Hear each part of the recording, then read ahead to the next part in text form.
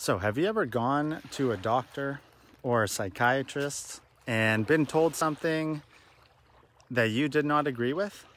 Because that's totally what happened to me recently at my psychiatrist.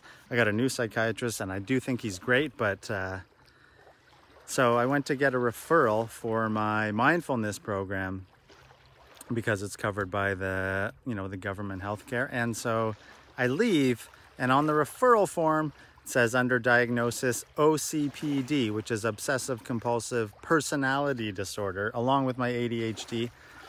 And I was like, no, that is not true. So I start freaking out. I start obsessing, catastrophizing, ruminating, which are all, part of my symptoms. And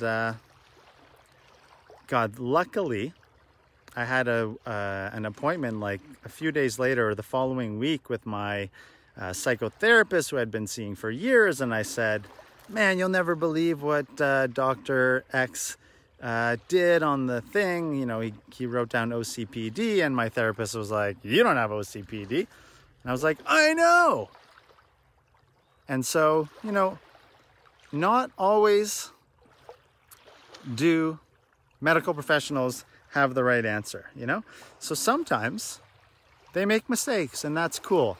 And part of recovery and part of, becoming a healthier human being and more self-confident and self-assured is that we learn to know what is and isn't right for us, and we can start to stick up for that, which is super cool. So funny enough, I had a follow-up with him today, or the next time I saw my psychiatrist was today.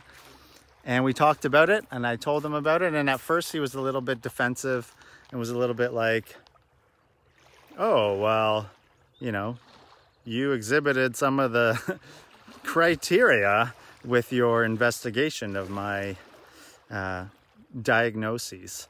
But after a little while, he came around, and at the end of the session, he apologized and said, it wasn't right for me to do that, especially not telling you. And, I probably, this was only, I think, our third session together, maybe fourth. So, he's like, I really didn't know you very well. And I'm sorry. And that was awesome, So people make mistakes, doctors make mistakes, psychiatrists, etc. Nobody's perfect, and that's okay. But, how much does that bother you, and how much do you want to stick up for yourself and address issues when they arise? So thanks for listening.